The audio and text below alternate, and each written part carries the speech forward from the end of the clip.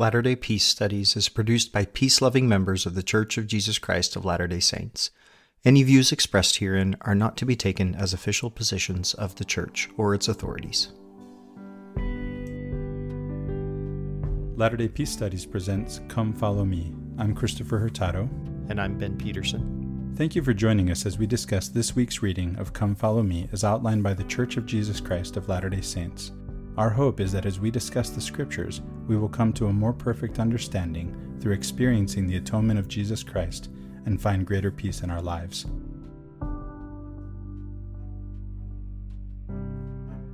All right, welcome back, everyone. We are doing chapters 21 through 34 in Exodus.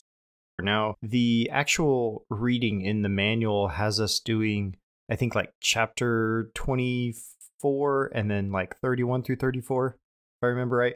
But you know, me and Christopher, we don't like to skip chapters, so we're still going to talk at least a little bit about the section as a whole to make sure that we don't miss any context here. This could get us in trouble in Leviticus. We'll cross that bridge when we find it. Yeah, we've already started talking about how we were going to do Leviticus, but that's put on a back burner for the moment. We'll have to revisit that discussion. So here in these chapters, we have a continuation of the law given to Moses. Basically, we start getting into some nitty-gritty stuff here of the particulars. And what I see going on here is basically we have an assortment of these common laws that arose among the people over time. And what it looks like to me is that they were subsequently incorporated into the narrative and deemed as the word of the Lord. And I can see that happening because Israel sees themselves as the chosen people. And so any of their laws are going to be considered ordained by God. So it makes sense when you're writing this and putting together all of these traditions that establish this founding narrative and myth for the people, that all of the laws become codified as ordained and given directly from God. But these actually read much more like common laws among the people, except for some interesting little exceptions. They're very similar to other legal codes and law collections within the ancient world. And so they really fit well within that context. So a couple of those interesting general exceptions that are going on here would be laws that deal with the disadvantaged. In particular, we have laws that deal with slaves. Now, in these chapters, people having slaves is just, a foregone conclusion, right? The verse straight up says, verse 2 of chapter 21, when you buy a male Hebrew slave, right? Not if, but when. Right. And so the assumption is that this is just a fact of the culture, of society, and of life. And then it starts putting stipulations on how slaves are to be treated and when they're to be set free and things like that. And these types of things were used for many centuries as justifications for the institution of slavery. Despite that, when we go back to the ancient context of these, we do see quite a bit of, let's say, improvement, or the way that this treats slave is better than average for the ancient world, right? Without justifying slavery in any way, there is some sort of an improvement going on here in the legal code with regards to slaves. Then in general, when we step back and look at all of this, there is what has been termed basically a concern for the disadvantaged in general. And this appears repeatedly throughout the 5 books of Moses. These types of concerns, in particular with slaves or women, the poor or disadvantaged, these kinds of considerations really don't exist in this way in other ancient Near Eastern law collections. So they do stand out as something somewhat unique to the Hebrew legal tradition, if we want to call it that. But the Torah, as a law collection, fits in the context of the ancient world and the ancient mindset. So the next part of this section of reading, after we kind of go through some of these laws and the nitty-gritty of it, we get to the Lord giving the instructions on how to build and furnish the tabernacle. And these get really, really detailed. Like, I remember reading this, but it's been a long time since I read this. And I had forgotten how, really detailed, and this kind of drags on as you're reading through all of this description of exactly how to do this. It did remind me a bit, and I think this is totally the idea and the point, when in the Doctrine and Covenants, when the Lord gives commandment to Joseph Smith to build the temple, there is sort of this explanation about exactly how big it is and exactly how it's supposed to be built. So it's very detailed. So it's quite a specific allusion to this here in Exodus, where the Lord is very detailed about how the tabernacle is to be constructed, exactly what it's to be constructed of, the exact dimensions, and all that kind of stuff. The next part we come to after that is the incident with the golden calf, which there's a lot of stuff going on there and a lot of strange stuff going on there. Some of it we can kind of decode a little bit. Some of it I'm not so sure we have any decryption keys for. I don't think anybody does. Yeah, it's just kind of strange. What did Pete say?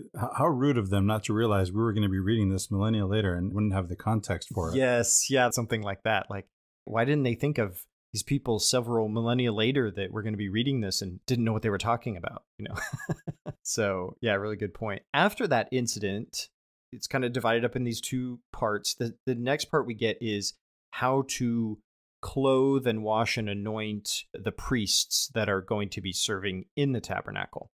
And so we have the construction of the tabernacle itself, the golden calf incident, and then the clothing and washing and anointing of the priests, specifically Aaron is who it talks about in this instance, to serve within the tabernacle. So we'll kind of talk about the structure of that narrative and how that goes through. And all of this to get the children of Israel in a mode of obedience and purity and preparedness to enter into the promised land, right? Into that sacred, that holy space, meaning set apart, right? That is set apart for them. Well, remember, they've been in Egypt for 420 years, it says, right? And so this is trying to completely shift their mindset to worshiping a different God, right? And so first God shows his power, and now he's delivering his modes to them so that they can finally leave behind all the modes of Egypt and focus on the modes of the Lord. And that's kind of what is going on here, is that they either aren't ready or don't know how to do that, or they kind of try and fail. And so there's a lot of themes there. You make a good point, Ben, because the most important thing that I think you see that really stands out about how they're to worship is that it's not like the Canaanites. So all these details that we're talking about that we see here, they matter because it's done differently than the Canaanites. First, forget everything you know. Right.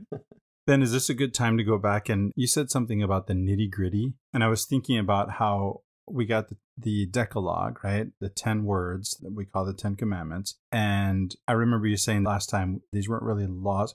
So there's sort of casuistic law and apodeictic law. The way they're formulated, aren't like laws. Yeah, they're not like casuistic law where it's like case law where like if this, then that. There's apodeictic law, and they are like that where it's just like do this, don't do that, right? Yeah. So there's that kind of thing. But then after the 10 Commandments or the Decalogue, you get this book of the covenant, something like that. I don't know the exact chapters. I don't know if you want to bring that in, but this is, what follows.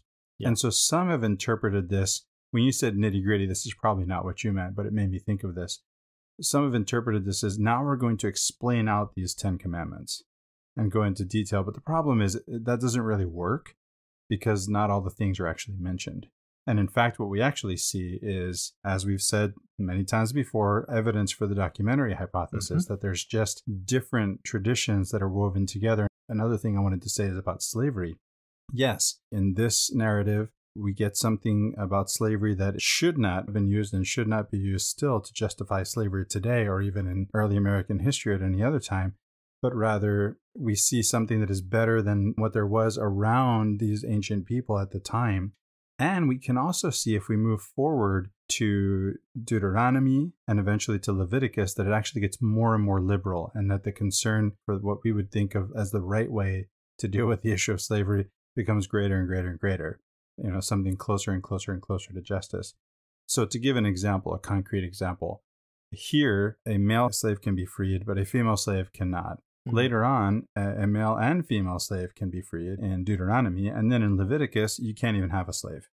So we see some progress in that way. And we also see some contradictions in some sense, looking at the different versions of the Decalogue itself shows up again later on in the text at the end of Moses' life. He's going back over this. What is it? Deuteronomy chapter 5. And things don't match up exactly. Yeah. And, one of the thoughts that came to me, Christopher, I don't think we brought this up last time. I know I mentioned it a little bit, but I was realizing after we recorded the podcast last week that the actual structure and format of Moses sitting down with the people and then, receiving the 10 Commandments and then teaching them and then the Lord giving him all this, what I call the nitty-gritty, actually is a very similar outline to the Sermon on the Mount. Like, I can see how Matthew, in writing those chapters, like 5 through 7, would have used potentially this narrative as a structure by which to then present the Sermon on the Mount to say, just like Jesus says in the Sermon on the Mount, you have heard it been said, but I say, right? And so it was kind of like Jesus fulfilling the law. And so when he says, love God, love your neighbor, this is the law and the prophets, when he goes through and he says, you have heard it hath been said, don't kill, but I say. And so this is all sort of a commentary, if you will, but, it's by Matthew, Jesus calls this the fulfillment of the law. And so there's a lot of things in this that are very closely tied together between these two narratives of the Sermon on the Mount and this point in Exodus where we have Moses giving the law to the people. Yeah, that wouldn't surprise me at all. I think back to my experience of studying Matthew when the Come Follow Me curriculum took us through the New Testament. And two things really stood out to me in reading Matthew. Number one, he really knows his Greek rhetoric in terms of his rhetorical ability. And number two, and maybe I should have said these in opposite order, he really knows his Old Testament. Right. I felt like I have no business reading the New Testament because I don't know the Old Testament. And so I was waiting for this. And I know Shiloh was too. Shiloh wanted to do this, and now he's not doing it. I'm doing it. So I'm happy to be here doing this and really getting to know the context for what Matthew is doing. And so thanks for pointing that out, Ben.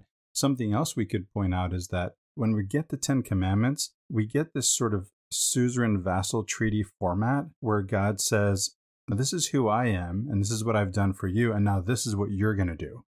And it's a given, by the way. And so this is something where a lot of people like to say that the Jews or the Mormons or the Latter-day Saints, right, that we focus on being saved by works rather than by grace. But the reality is God has already delivered the people out of Egypt. That's done.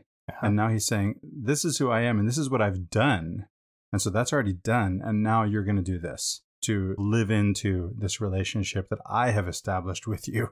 Yeah. What then becomes interesting about that when you get to the golden calf incident is that the Lord seems to not want the relationship anymore, right? He's ready to throw it all away, flush it down the toilet. It's funny you should say flush it down the toilet. I was thinking we're back to the flood almost again, right? Yeah, there you go. Water. That's kind of the idea. And there's some interesting statements in there. I guess, we shouldn't jump over this stuff to get to it. So we'll get to it when we get to it. Yeah. But yeah, I mean, just to contextualize this, I do think that looking at this as the blueprint structure by which Matthew wrote the Sermon on the Mount is a very, very interesting and helpful way to come at this. It's not a Christological approach because we're not going back to this and reading Christ into it. What we're doing is we're saying, oh, this is how Matthew presented Christ to the Jews. Right. And he used things that they understood already, structure that they understood already in order to appeal to them. Right. And that's good rhetoric. It reminds me of the Gospel of John, right? I remember reading for the first time last year the play of Euripides, the Bacchae or the Bacchantes. And it was so strange. And how can it not be strange? Because it's about this ancient mystery cult. And by mystery, it means nobody can talk about it, right? Yeah. Mystery means close the mouth. Yeah. And so we don't really know that much about it. And yet there's these strange things are happening in this play around this mystery cult. And so it's very, very strange. And yet I'm having this feeling of familiarity at the same time, which just seems like a contradiction.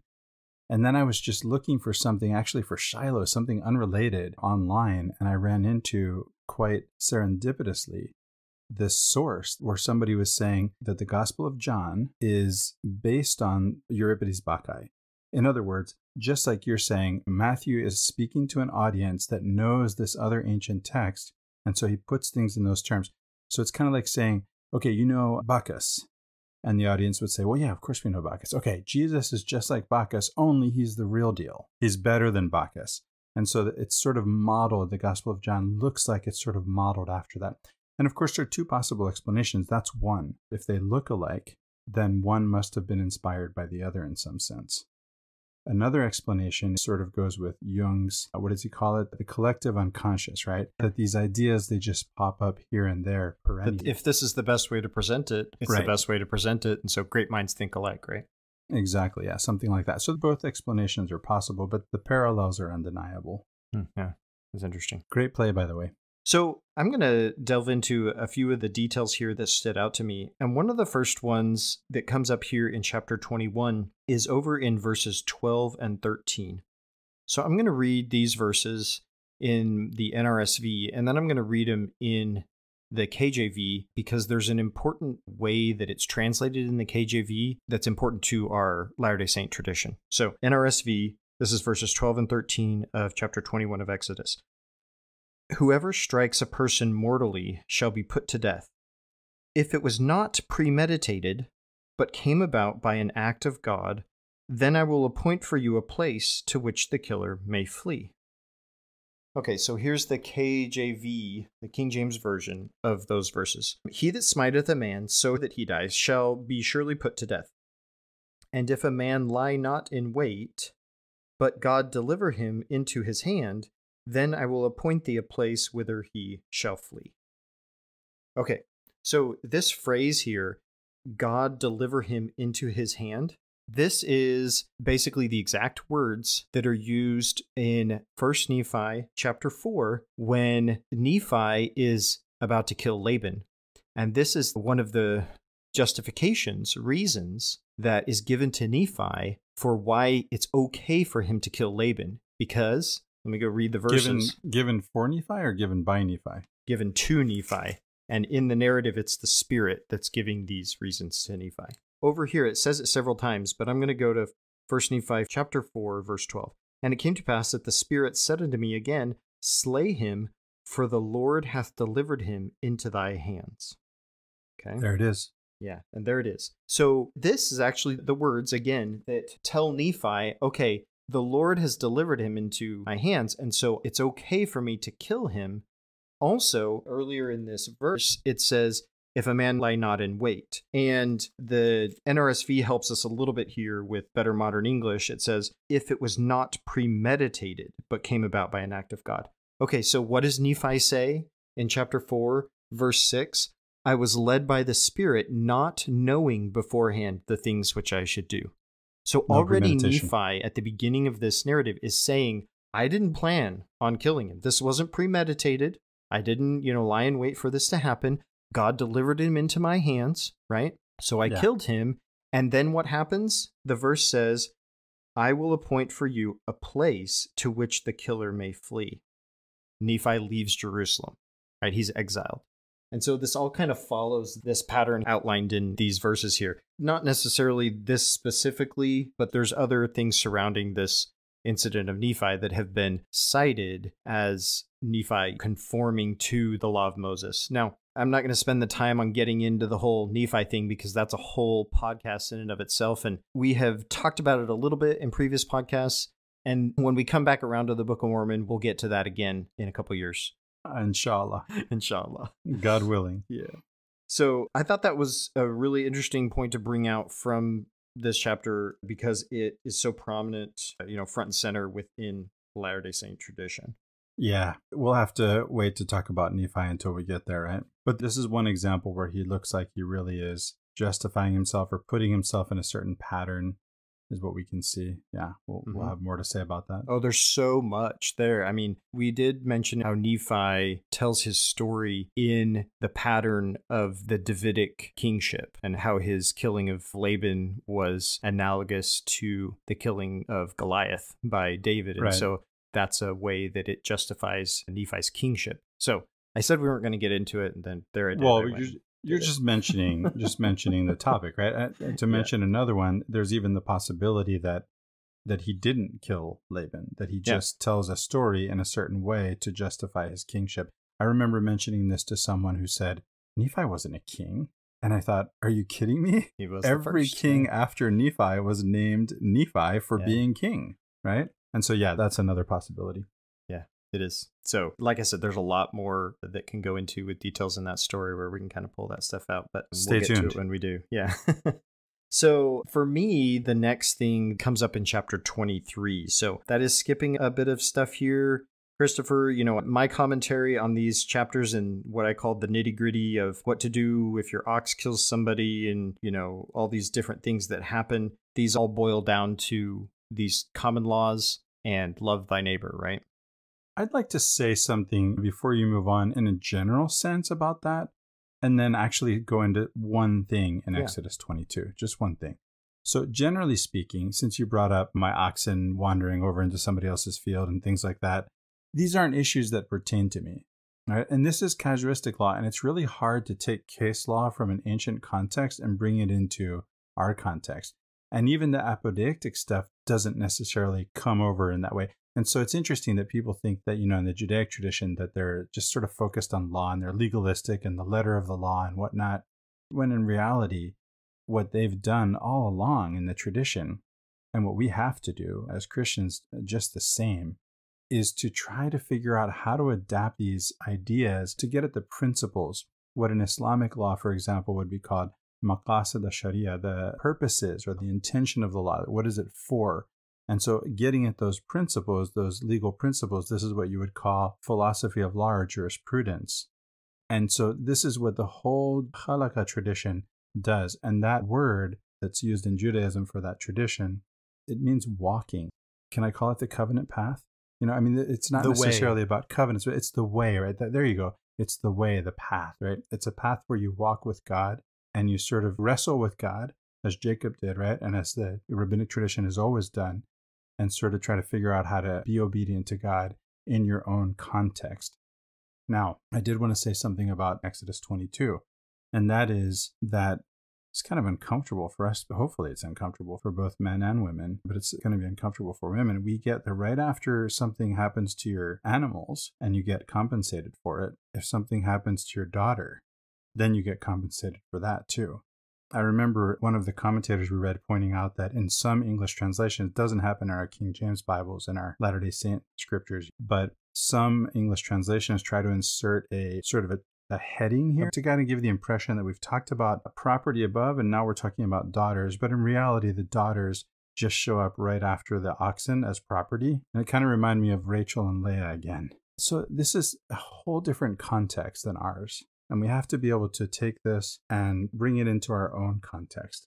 We have to figure out how to be obedient. The other thing is we don't get instructions of it. So keep the Sabbath holy. Okay. And by the way, you'll be put to death if you don't. Great. How do I do that? What exactly does that mean? And so you can see in the Judaic tradition that they are trying to work this out. And there's a lot of commentary, a lot of midrash done. I know a little bit about the philosophy of law, and generally the idea that comes out of this is that when we're talking about common law, especially, the tendency of common law is to evolve in the direction of reducing conflict within a society. And so whatever laws arise within a society that are going to generally help the people have less conflict between them, those are the laws that kind of make their way through the system and come out the other end. And I thought that was an interesting juxtaposition against what Jesus says about the law and the prophets, right? He says, love God and love thy neighbor. We can look at common law as a way of reducing conflict. When we look at what Jesus says about this, and he says, love thy neighbor, that encompasses reducing conflict, right? But it's so much more.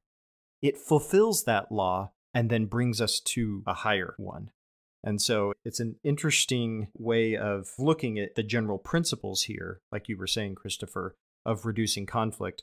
And then, like I said, when Jesus comes along, he fulfills that and then gives the entire point of this isn't just to reduce conflict, it's to help you learn how to love your neighbor. Yeah, it's a really good point. We pointed out that the laws that the ancient Israelites have, that they actually look a lot like those of their neighbors. We have, thanks to archaeology, for a couple hundred years now, we've known about laws of surrounding peoples all the way back to 3rd millennium BC up to 700 BC. And one of the most familiar to people is the Code of Hammurabi, right? Yes. And it actually includes the very famous an eye for an eye and a tooth for a tooth. And this is another thing that's been misunderstood, I think, is the idea that it just has like this vengeful feel to it, is how we read it, how we misread it, that is. And really what it's saying is, and I can't remember where, but we actually get into, an eye for an eye and a tooth for a tooth and this for this and that for that.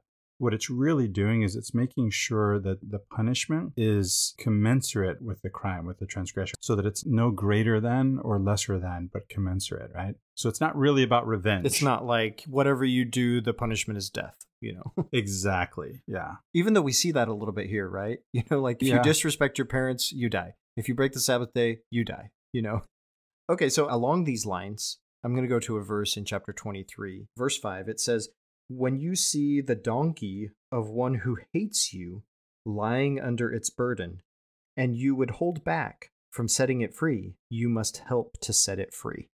And this stood out to me because reading through all of these things, right, it was all about, what's just, and like you said, eye for an eye type of thing. It's very tit for tat justice type thing. And this verse kind of pops out at you as mercy, right? This kind of pops out at me as very Sermon on the Mount-ish, that you would love your enemies.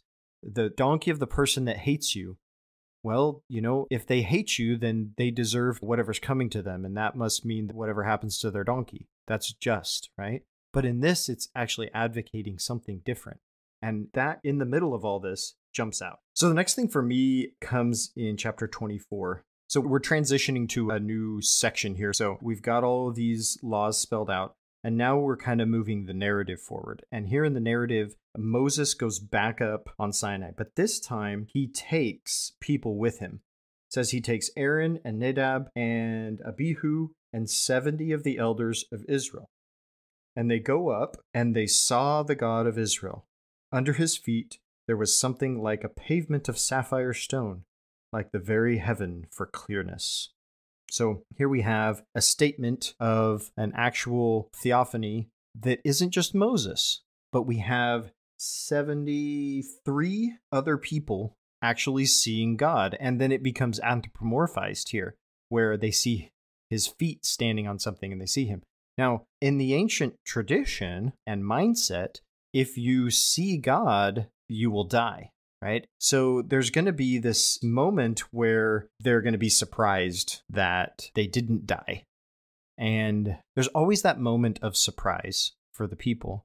And yet it seems to be a repeating theme throughout the scripture whenever they see God and then they're surprised that they didn't die. Even so, sometimes when you read some of the commentary on this, the commentary does say, well, they didn't actually see God. What they're saying is, they were in the presence of God. And so the statement is, it says, like a pavement of sapphire stone, like the very heaven. And so this was all things to sort of try to describe the experience, but they didn't actually see God. So I don't know exactly how that comes about, how you explain that away in the text. I mean, the text does say they saw God. It does. For a lot of our Christian brothers and sisters, God can't have a body. And for Latter-day Saints, we've got God in a pine box, right? Because he's in a body and we can fit him in a pine box now. And so they're going to look at anthropomorphisms and explain them away. We're going to look at anthropomorphisms and jump up and down. And we probably both need to come somewhere in the middle. There's something more to both of those, right? Neither one of those hits it on the head. And be open to, I think, again, when we have something all figured out, we're not open to learning. So if we think we have it all figured out, and it's a tendency that we have as Americans in general, as Latter-day Saints in particular, we want to have the right answer. And we don't have the training, and our education doesn't include the kind of nuance that, say, a European education has. We're not philosophers, right? I am, but most Americans are not philosophers. And maybe, if anything, we're pragmatists. That's the only philosophy America ever produced was pragmatism. So there you go. Yeah, that's a good point. So after this, Moses comes down off the mountain with these 2 tablets, right? And this is a very iconic picture in your mind. Like, probably everybody knows the Charlton Heston. We even have paintings of it. Big bearded Moses with the red overcoat. And he's got these stone tablets, 1 in each arm. And, 5 commandments are on one and 5 commandments are on the other. Or 6 and 4, maybe. Yeah, 6 and 4, maybe, because they're divided up into, God and neighbor, right? And actually, in some of the commentary, I thought this was a way better explanation. The reason there are 2 isn't because, you can't fit all the 10 commandments on one. The reason there are 2 is because this is a covenant between God and the people. It's a treaty. It's a contract. And even then, contracts were done in duplicate because each side needed a copy. And so the idea is that there's 2 here, and it's a representation of the fact that God really is making a binding contract covenant with these people.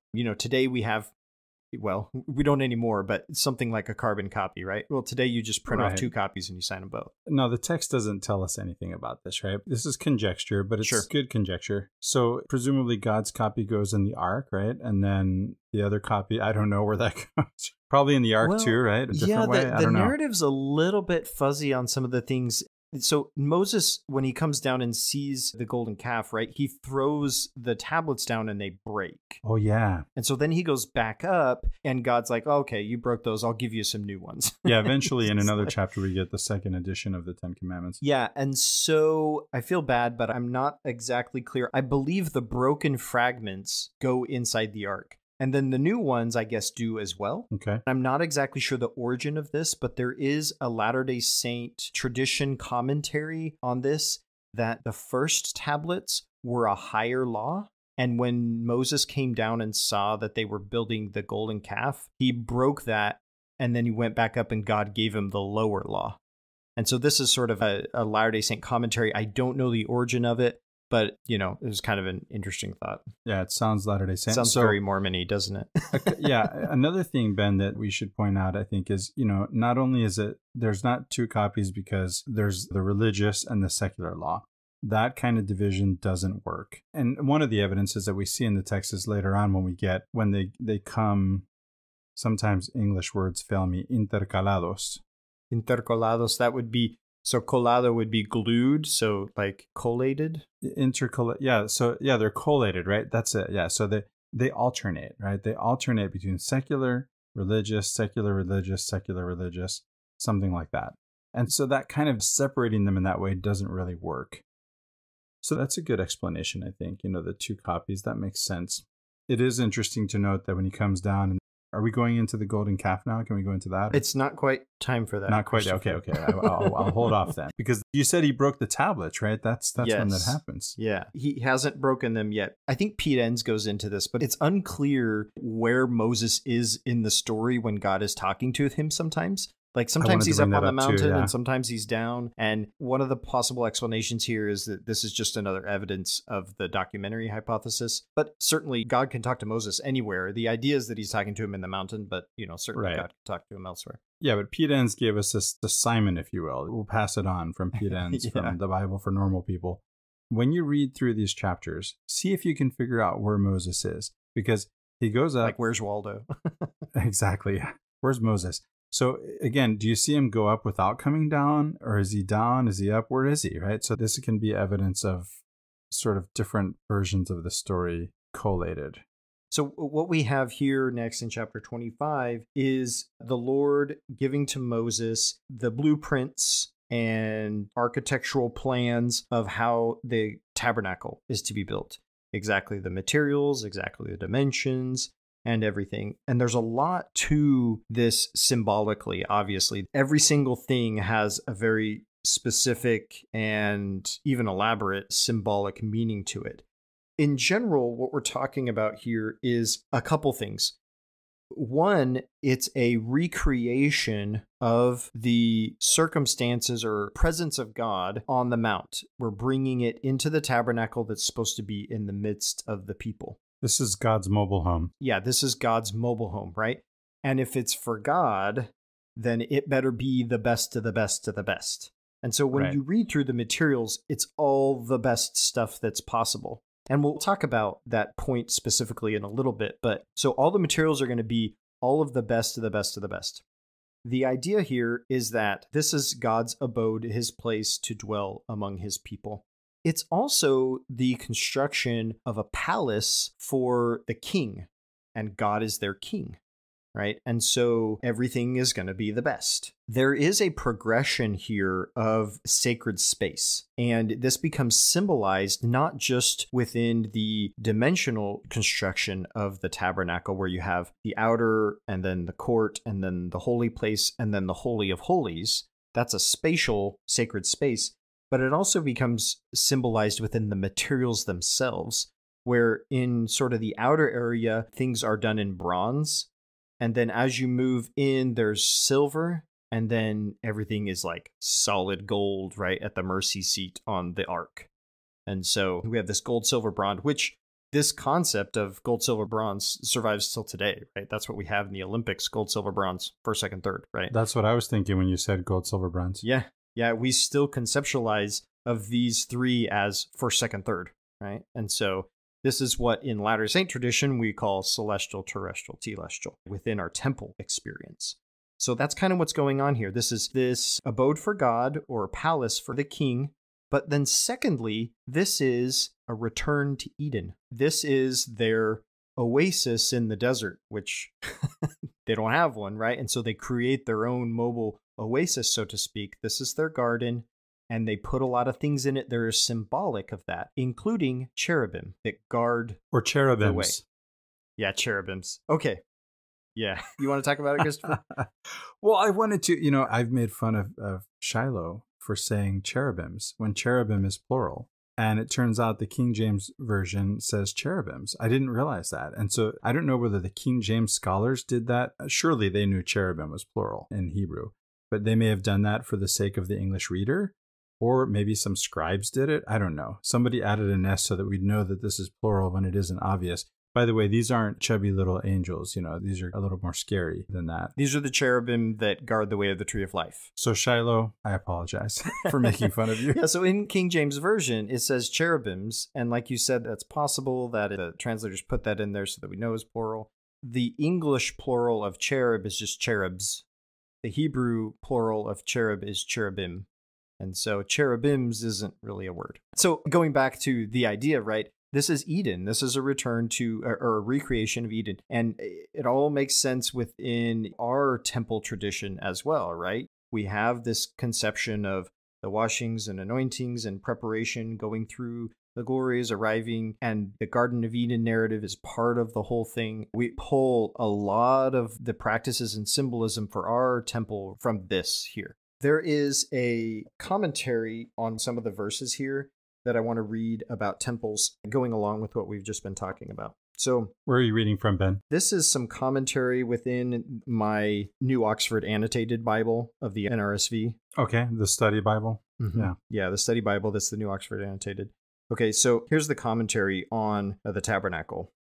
It says, unlike religious edifices today, which are places that people enter to worship, temples and shrines in the ancient world were considered earthly residences for deities and were off limits for most humans.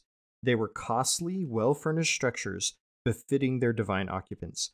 A modest tent shrine, perhaps reflected in the term tent of meaning, that's found in chapter 27, verse 21, may have existed in early Israel, but the elaborate and costly Exodus tabernacle is likely a virtual structure based somewhat on knowledge of the later Jerusalem temple. Like Mount Sinai and the Jerusalem temple, the portable wilderness shrine has 3 zones of sanctity. Okay, those were symbolized by not just the spaces, but the gold, silver, bronze. Okay, so a few things to discuss about this here. The idea here is that the actual historical tabernacle, not necessarily the one described here in Scripture, but if we were to get in a time machine and go back in time to this period and get out and walk around and see what they actually made probably was something much humbler and much simpler.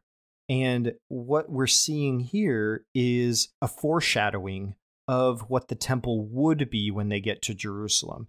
And then what they do in this narrative is they go back and they apply all of the fine workmanship and best of the best of the best materials to that tabernacle in the past. But the likelihood that all of these materials would have been available to them at this time, in the desert, probably not very likely. I mean, we do know that they took a lot of stuff out of Egypt, so I guess it's possible. But let me say something about that, because, I remember thinking back in Genesis when we were told in advance that when you leave Egypt, you'll take all this gold with you. I thought that was really strange. And then when it happened, I thought it was really strange that they could actually do that. Despite the plagues, so-called, these pestilences, I still thought it was strange that they could actually do this. And now we get to Exodus, and it turns out they need all this gold. And Genesis is written later, and now I get it, right? But at the same time, it struck me, it really stood out in studying for this podcast. Pete Enns actually said, where did they get all the gold? And I thought, well, isn't that explained as I just explained it? And so I guess apparently that isn't enough of an explanation for, at least for Pete Enns. And that really surprised me. Yeah. I mean, either they really did get the gold or it's a later explanation of why they're saying there is gold. Yeah. Yeah. I mean, I remember telling you in one of our discussions leading up to this recording, I hope they don't run into any highwaymen, because they're wandering around in the desert with a lot of gold. Yeah, they're loaded. So, yeah, I think this idea makes sense that they don't necessarily have this as it's described wandering around. They had something. They probably had something, right? Yeah. Probably something a lot simpler. And then as, when this is written later on in the context that they have the temple, then it's sort of projected backwards in that way. Yeah. That makes sense. I'm really referenced the Book of Mormon quite a bit because there's a lot of these little things that come out to me. But there's a point where Nephi talks in the Book of Mormon about his building of the temple and that he builds it after the manner of the Temple of Solomon. But he says he doesn't use as many precious things because they weren't to be found in the land. And so I just thought that was interesting, the Nephi is trying to approximate. Yeah, exactly. Nephi as well is trying to approximate that temple that he saw, the best materials that he has. Yeah, either he should have been in Sinai where all these materials are available, or at least he should have gone out of Egypt where he could have taken them all with him. Yeah. It's just kind of hard to believe, Yeah. Well, it does say that, Leah and his family left most of their gold and stuff behind because remember they took it to Laban to try to get and then Laban robbed him. So that's right. They couldn't take any of it with them. The next thing for me in this description here, right? Lots of real specific details about the materials and how it's supposed to be constructed and crafted. We get towards the end of chapter 25 and it starts talking about the lampstand. And there's a lot of terminology that is botanical in nature, right? So like we get things like branches and blossoms and petals and calyxes, whatever calyxes are. I'd have to look that up. But it's something related to trees or plants. And so this lampstand, remember, this is in the holy place and it's of pure gold. This is a representation of trees or potentially the tree of life itself. Ben, this is too fun not to bring up. Okay, so I looked up calyx for you. Okay. It is a botany term. Let me explain. The sepals of a flower. Oh, perfect. Aren't you glad we cleared that up for you? Yeah. Forming a whorl, that's WHORL, that encloses the petals and forms a protective layer around a flower and bud. If you're a botanist, please reach out to us and tell us what this means. Yeah, because we're going to have to keep looking up definitions. But it is a botanical term, to your point. So this could be what we would reference back to an Edenic type of space and a tree of life. So this is what you like, Christopher. This is a sacred tree, right, in this space here, which evokes divine feminine sort of illusions and, all the other stuff that goes along with that. Yeah, I'll tell you another thing, that stood out to me is the idea that the temple veil is woven from blue, purple, crimson, and white thread. Yeah. And embroidered with cherubim. It sort of brings to mind the expanse of the heavens, right? Yeah, the firmament above, right? The firmament, yeah, exactly. Yeah, exactly, as you look up. So all creation and garden themes, right? This is all throwing back to Genesis 1 and 2, and further validates what we were talking about there of those as temple texts, right? These are very much related to each other. That narrative and that story of creation and the garden are very much related to temple themes. They're one and the same. I don't think that I had a whole lot more to say on any specifics until we get to chapter 28. So I'm not sure if you had anything in there. No, I don't really have anything, that I want to bring out. We're coming up on an hour here. We can move on. Okay. So one little blurb out of chapter 28 that I want to mention is the reference to the Urim and Thummim. Okay. So in this story, the Urim and Thummim are basically two little stones or pebbles, and they're kept in a pouch. They didn't have a hat. Yeah, some sort of pouch. Yeah, I didn't have that. That's a good one. A little pouch. And in this scenario here, the Urim and Thummim aren't seer stones like Joseph Smith describes them. You don't look through them. What they're used for in this scenario is basically like ancient dice, right? These are lots that you cast, and depending on how they land, it helps you do divination. Now, this seems like a very occult practice to us in our like modern conceptualization of religious practice.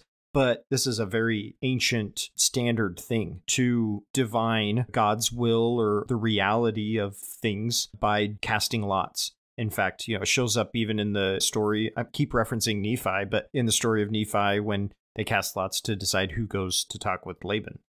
Yeah, this certainly is part of the ancient worldview. But I have to say, Ben, especially now that I've alluded to Joseph Smith and his seer stone, where he's not casting lots, but he does have his own preferred stones. He ends up setting aside the Urim and Thummim and turning to his seer stone that he's more accustomed to. That ancient magic worldview is very much alive and part of the experience of Joseph Smith's time and place in America. I think of D. Michael Quinn's book, Early Mormonism and the Magic Worldview. And that's well documented in that book. A great book, excellent book. Once upon a time, there was a Latter-day Peace Studies, a book club or something? I remember going through some books with Shiloh, and one of the books was The Refiner's Fire. And I think it was chosen in some sense. Shiloh's not saying this is my analysis, because it is shorter than the book of D. Michael Quinn, right? I remember when I started reading it, the author made it very clear that he was very much dependent on D. Michael Quinn. And so I thought, well, then why would I read this? I'll just read D. Michael Quinn. I'm not scared of a big fat book, right? It is quite a doorstopper, but well worth the read. So when we get to this next chapter, chapter 29, this has Moses bringing Aaron and his sons to the tabernacle and washing them and anointing them and putting all of the garments on them. And this is all like very meticulously laid out how these vestments are to be done with Aaron. This is all done symbolically as well in our temple rituals, and this is even quoted. And so people might be familiar as they go through this with some of the words, and then they're going to come across stuff that's like totally different. Like, what is an ephod, right? I'd look it up, Ben, but it didn't go well when I looked up calyx.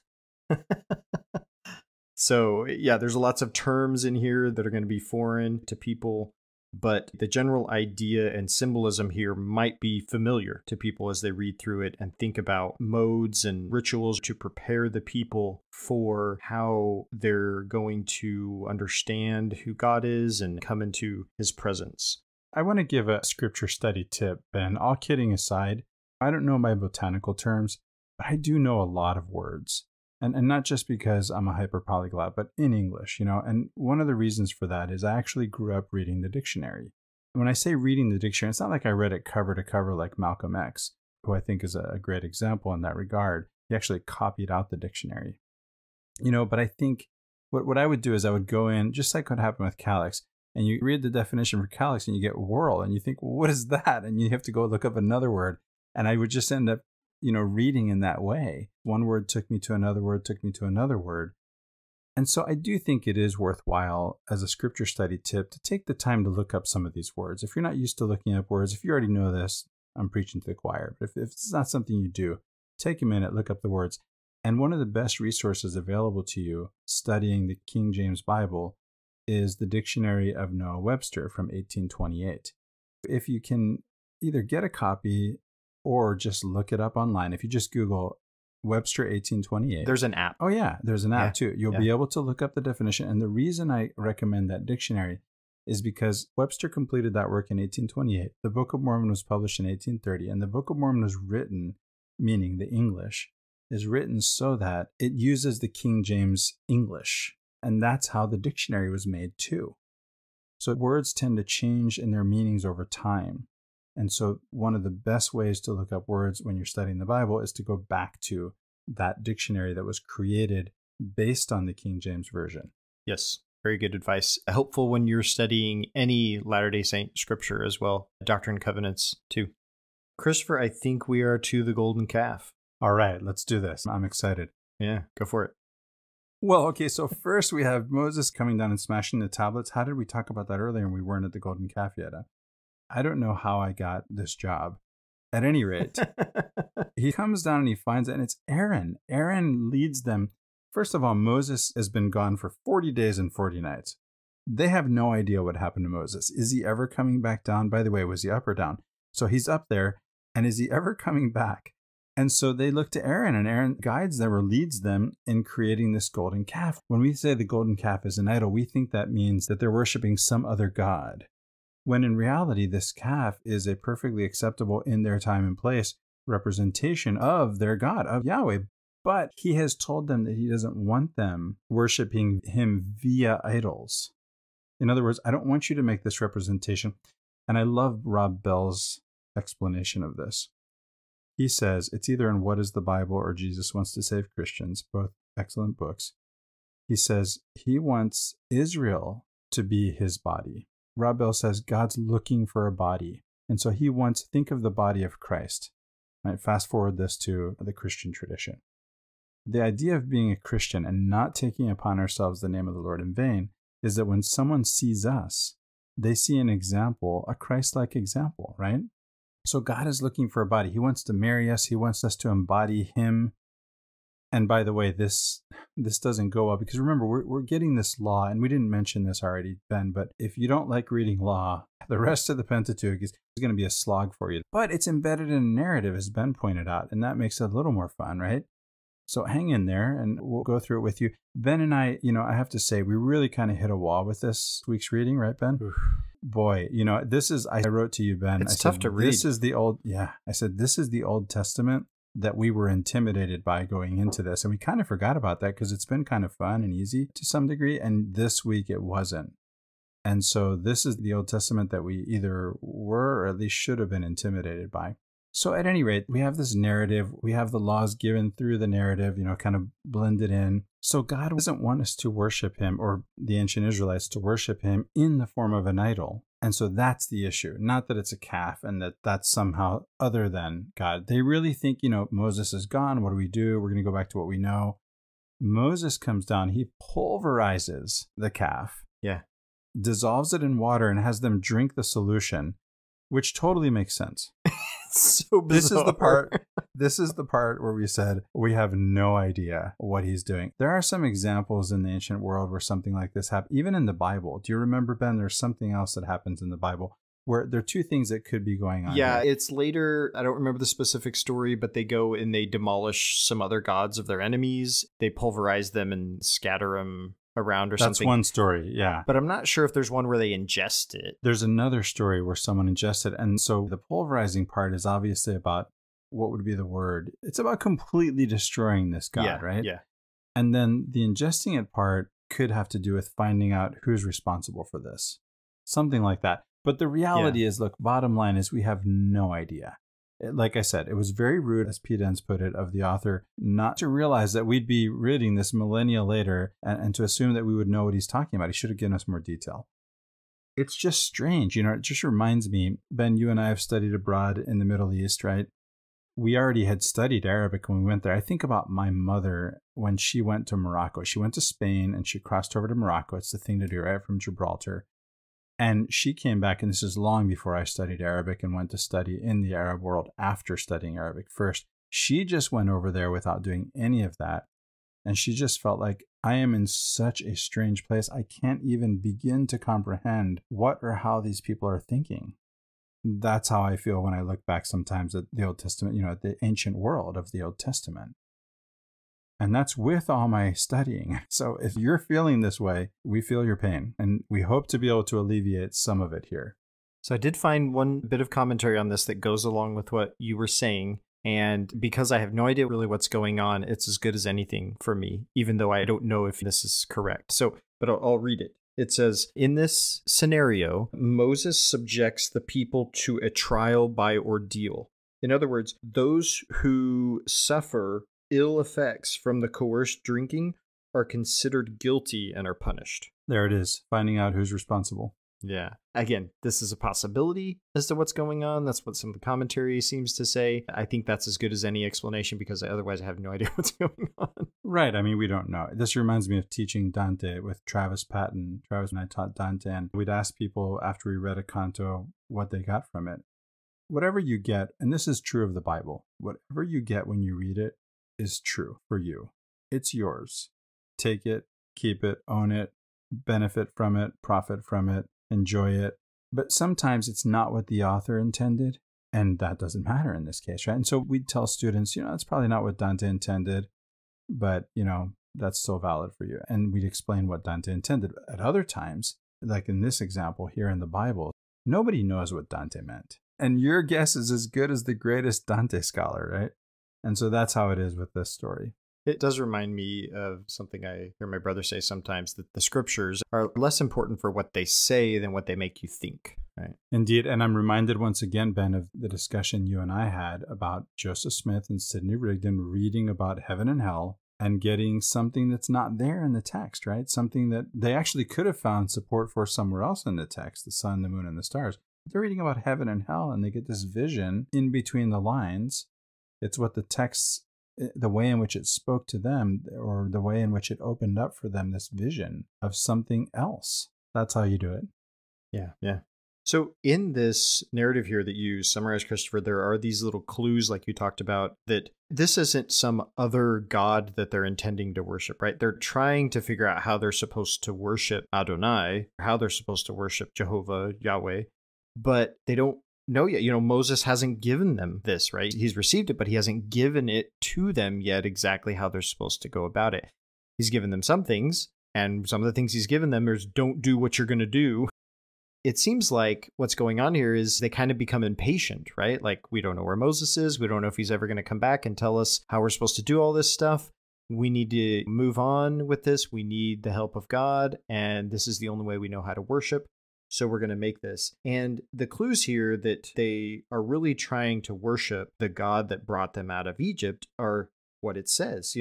Aaron says, "These are your gods, O Israel, who brought you up out of the land of Egypt." Now, something that stood out to me there is it says gods. Yeah, there's only one. But why does it say gods? I think Pete Enns said, well, this is because this is tied to some other story where it references this. And I didn't quite get exactly what he was saying there. But, to me, this seems to still be alluding to the fact that the people are still very much tied to the idea of polytheism, especially in the Egypt tradition. And so even though they understand this idea, they still are looking at plurality of gods and not sure exactly how to approach that. In any case, he then says, "Tomorrow shall be a festival to the Lord." In other words, we do know that there's all these gods, right? But tomorrow is going to be a festival just for this one God. So there is this conception that we are supposed to worship this one God, but they haven't quite left behind all the other gods yet. And so even though they have a day for that God, they still have this issue with worshiping other gods beside him, right? I know we have this commandment, "Thou shalt worship no other gods before me." And I think they're just kind of having some priority issues. So here's what Pete Enns was getting at, Ben, is that, Jeroboam in 1 Kings 12:26-30 casts these 2 golden calves that are these idols that he installs at the shrines that he builds at Bethel and Dan.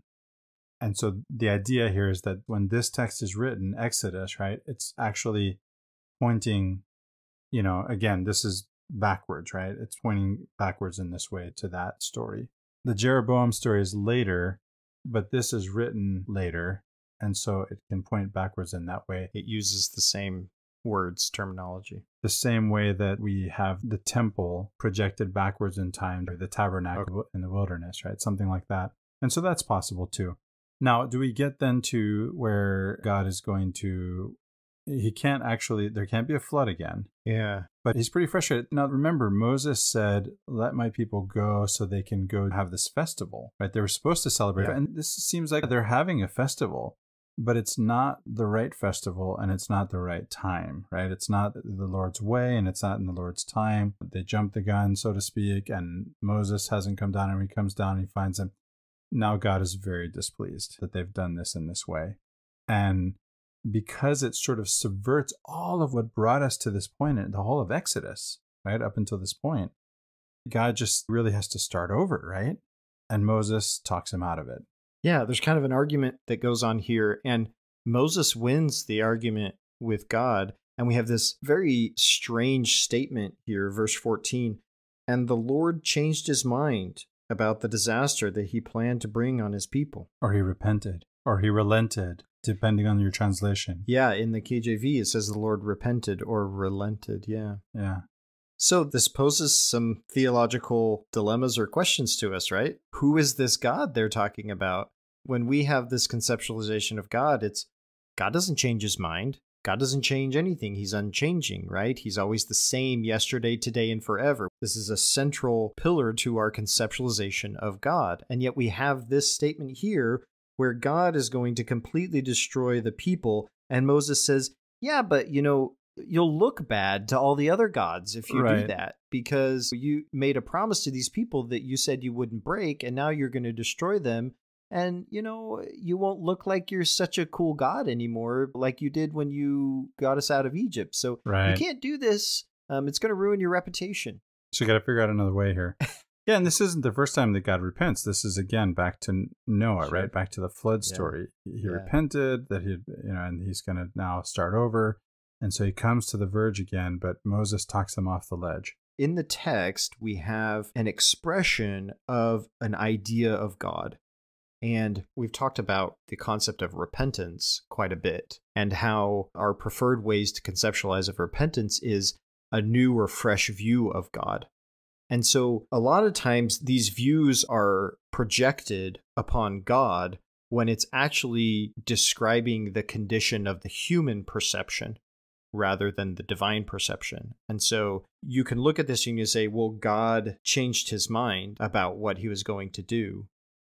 Or you could look at it and say, well, the people changed their mind about who they understood God was. Or Moses changed his mind. Moses was upset. Or Moses changed his mind. Exactly. So Moses is projecting all of his angst upon God and having this argument, right? This back and forth. Which is an internal struggle. Sure. It is a little bit similar to what we see. I'm such a Book of Mormon guy. We go to Jacob chapter 5 and we have the allegory of the olive tree. And there's multiple times in there where the Lord of the vineyard says, I'm going to go destroy my vineyard. And the servant says, oh, no, don't destroy your vineyard. Wait a little bit. Let's try to do these things, right? And so he kind of intercedes on behalf of the people. And this is kind of Abraham, I remember, with saying, oh, well, what if there's 50 righteous people? And he negotiates with the Lord. Yeah, it's a good thing we have these reasonable men to reason with God when he's being unreasonable. Sure. Yeah.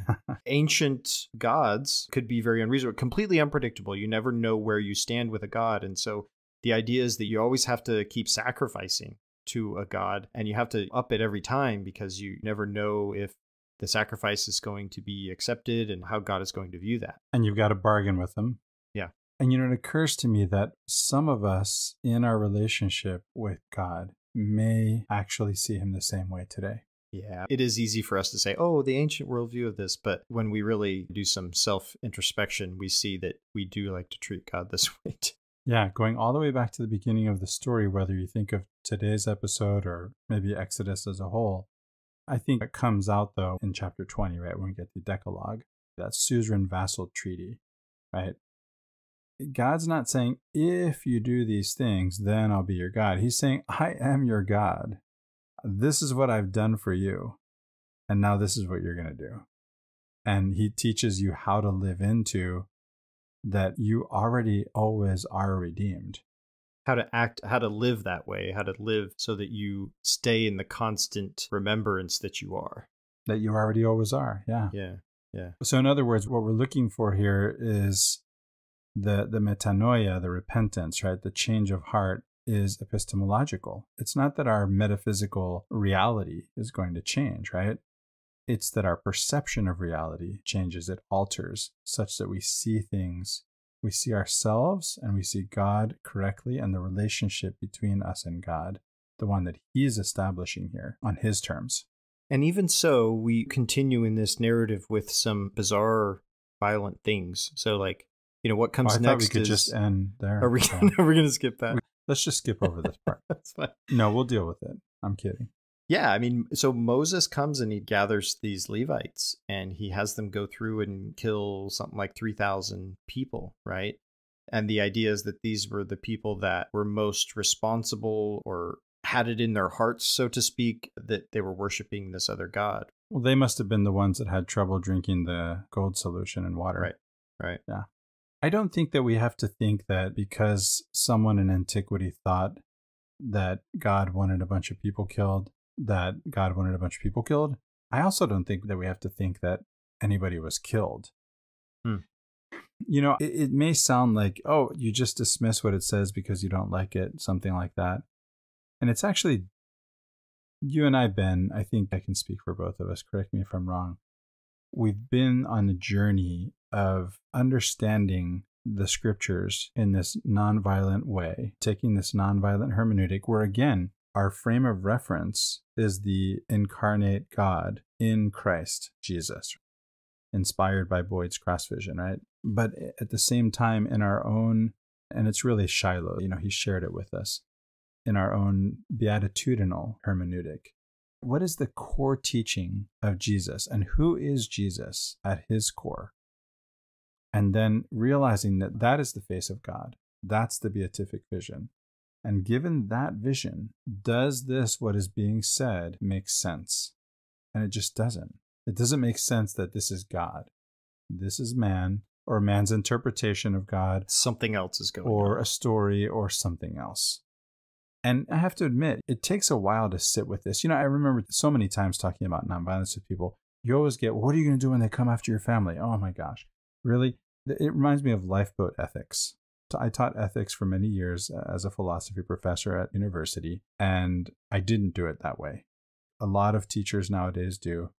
Professors, they teach lifeboat ethics. What if you have this many people, and if you pull the lever, one person dies, and if you don't pull the lever, everybody dies? But we don't live our lives in lifeboats, right? If you're in a lifeboat and you have a situation like that, let the Spirit be your guide would be my answer, right? I mean, you cross that bridge when you find it, right? But for me, ethics is how you live your life every day.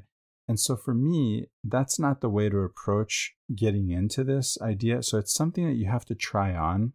I found that I had to try it on, and I had to sit with it and had to be with it. And that the more I was willing to open up to the possibility, I wasn't committed. I wasn't fully committed to nonviolence. But as I opened up to the possibility of it, it distilled upon my soul. And the possibilities began to open up. And I began to see things, possibilities that I had not previously seen. Things that seemed impossible now seemed possible. And a different way of seeing things. This is a repentance. It's a repentance process. It's a way of coming to see things differently. And again, it's through the vision of Christ, who he is, what he represents, what he taught. Yeah, it's a way of your spiritual eyes being opened. I think of the story of, washing his eyes and opening them and seeing the spirits of men. And just like you said, it's a repentance. It's viewing God differently. And then when you view God differently, it leads to viewing yourself and others differently. And then in the beatitudinal tradition, when we're pure in heart, then we see God. And so coming to the scriptures with that lens, to see God, be pure in heart when you see God, allows us to sit with these things in a different way. We can still wrestle with them, but it doesn't require that we attribute the violence to God. Or justify our own or others, right? No, you're seeing in a different light. You're seeing the light of God, right? In God's light. And it occurs to me that this process that you mentioned of purification, of emptying, of becoming pure in heart or poor in spirit, same idea, right? You're talking about the Sermon on the Mount, but it's very much like what we see here as the people are preparing to ascend to God. They have to be purified. They have to go through the ritual cleansing, and they have to go through the initiatory work that we still perform in the temple. And we talked about that last time too, how sometimes we don't actually skip over it because it has to be done in a certain order, but we're not necessarily going through it step by step. And the temple ceremony used to take a lot longer than it does now. Right. I mean, a lot longer. How much longer was it? Do you know, Ben? 6 hours more? Like back before 1990? I mean, back in the early restored church. Yeah, if you did everything start to finish, it was maybe an all-day process. It's an ordeal, right? And by the way, as the word of wisdom says, that alcohol is for washing the body. Washings and anointings were done in whiskey or with whiskey. So in the tradition here in Exodus, they're using either blood from the animals and symbolically doing that, or sometimes in this they'll do wine. Yeah, we get a sprinkling of blood by Moses that reminds us of the Passover, right? And we have these religious festivals that are probably these earlier agricultural festivals that get co-opted in the same way that we as Christians took Yule, which is at winter solstice, and we sort of co-opt that earlier pagan festival, and we move Christmas to that time. And so this is Christmas now. Yeah. They did the same thing. So that shouldn't strike us as odd at all. We did the same thing as Christians. So here in the story, when Moses comes to Aaron and is like, dude, what's up? Why did you do this? What's going on? This is probably one of the funniest parts in the entire Bible. It reminds me of Adam and Eve. Yeah. Aaron is like, well, I just took all this gold and we put it in the fire and all of a sudden there was a calf. It just came out, I didn't do it on purpose. It just happened. Yeah, it also reminds me of in Spanish when we use the reflexive to give a passive sense, like it just broke. Only here it just came together, It's not I broke it, it broke, Yeah, when I threw all the gold in there, all of a sudden there was a calf. So obviously that was fate, right? This was the will of God. So we're going to do something about it. I didn't mean to make a calf. It's just hilarious, the way that he responds. It's almost like a 4-year-old or something responding to, okay, well, who broke this? I don't know, I was just looking at it and it just broke. That's not how it worked. Do you think I'm stupid? I didn't do anything. It wasn't me. It wasn't me. So yeah, that's just really a funny part. Drink some of this gold and water solution and we'll see if it was you. Yeah. I don't really have anything specific to comment on in the last couple chapters. There are some things there if there's anything that you want to talk about, Christopher, but nothing that was, I think, as significant as what we've been talking about. No, even if we weren't at an hour and a half, I don't have anything to add other than to say, just to look at where we're headed. We are going to go through the rest of Exodus next week. 35 through 40, and we actually go into Leviticus. So we have got to talk, Ben. We've got to talk because if we're not going to skip any chapters in Leviticus. Well, I don't know that we necessarily... To be decided. Yeah, I mean, we'll read through them. We may not comment on everything in them. It just depends what we mean by skip, right? But we'll definitely read them. But we might have something to say. Yeah, we might have something to say about it. Yeah, but we might have something to say about something in Leviticus that's not in the reading. At minimum, right? At minimum. Yeah, that's good. I just can't. I don't like the idea of skipping chapters. I have a hard time with that. My concern is you're missing some sort of context that then helps you explain why they're drinking gold water, Right. Exactly. I mean, this time it didn't help, but I can see where if you got to that point, you would have thought, okay, maybe it was in those chapters we skipped, and you'd have to go back and read. Go back, right? Yeah. It reminds me of the great. I think it's the best translation of the Quran in terms of the poetic value of having the experience of reading the Quran in English and having the experience that someone would have reading the Arabic in terms of poetic value is Thomas Cleary's. And his translation is out of print. But in print, there's the Essential Quran. And I've used the Essential Quran for teaching Quran. And people are suspicious because, did you leave out the bad parts? Are you just leaving parts out because you don't want us to know about them? Sanitized version.